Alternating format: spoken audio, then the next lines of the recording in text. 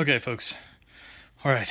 So I know I didn't show everything, but I tried to bang the safe by smashing it down, and because that's what most of the videos suggested, which I could not figure out how to do that. Or I mean, I hit it.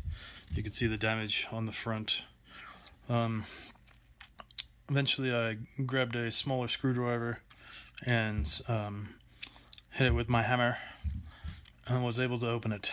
Not going to reveal it until tomorrow. I didn't look in there, but I believe there are some things in there.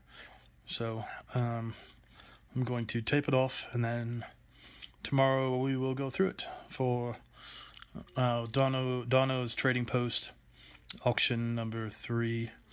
All right, see you tomorrow.